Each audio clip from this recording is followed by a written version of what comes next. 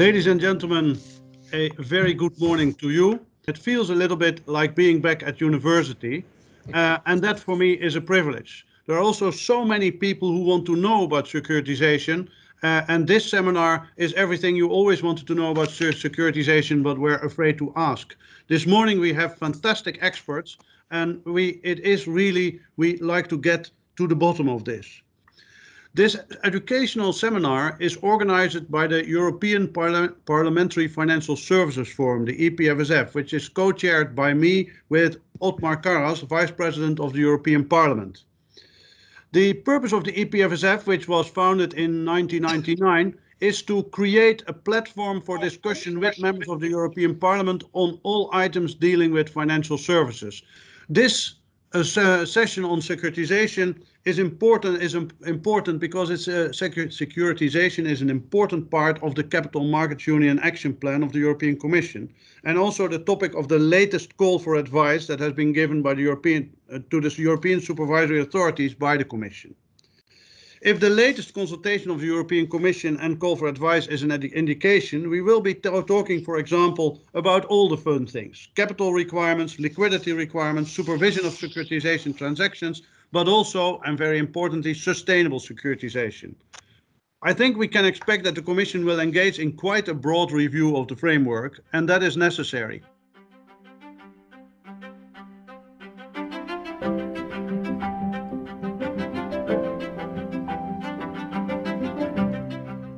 Very honorable participants in this educational seminar on understanding securitization, its purpose in the economy, and different types of structures.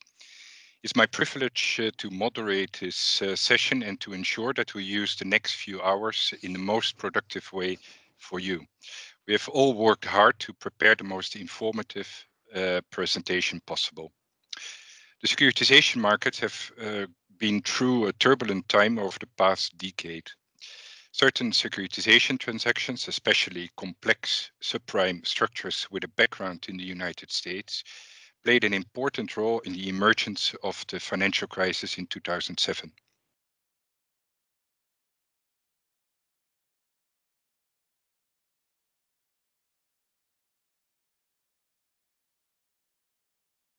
Welcome everybody.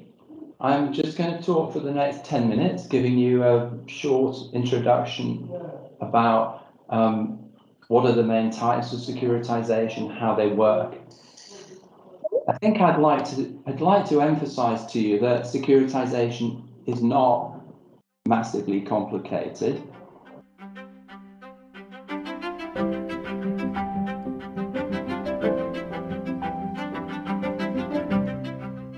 Talk to you about some real life transactions.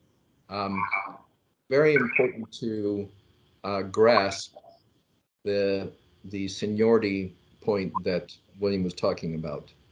If you look at the yellow arrows next to the blue column, the blue column is a picture of the securitization split into different tranches. We use the word tranches to mean pieces of the underlying portfolio, and they range from AAA, which would be the highest rated or the least risky and the highest quality tranche, going down AA, single A, triple B, double B, which would each of these tranches would have increasingly greater amounts of risk in them.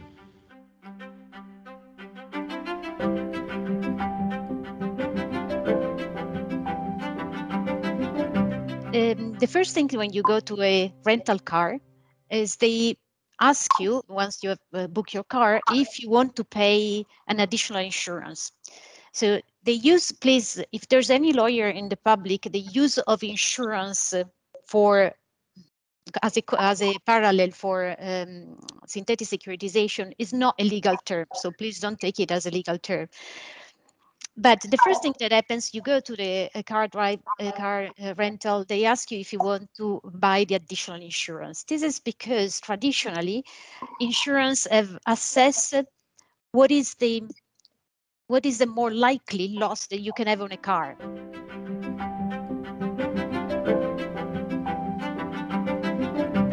Okay, let's turn our minds to the exciting world of the securitization regulation, which has been evolving for quite a number of years. So on this first slide, what I wanted to do is just to give you a bit of a flavor of how, in the immediate aftermath of the financial crisis, the concerns that were raised in connection with securitization were addressed by numerous regulatory reforms. So with effect from 2019, from the beginning of 2019, we have securitization regulation regime in place. And sometimes it's referred as STS regulation, but in fact, it's much more than STS. Securitization regulation regime can be broadly broken into 6 parts.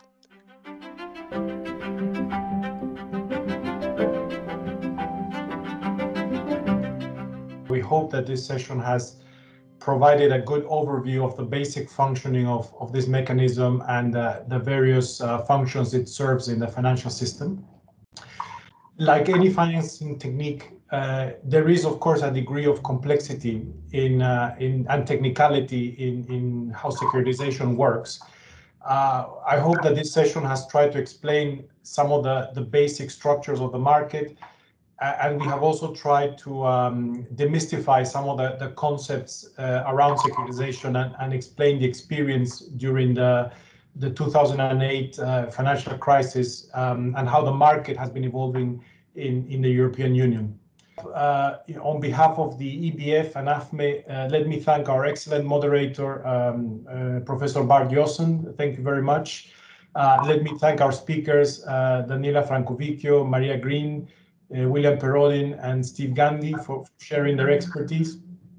I would like to thank the European Parliament Financial Services Forum for making this session possible, and my colleagues Lucas Boardman at the EBF and Carolina De Giorgi at AFME for helping to put together this session.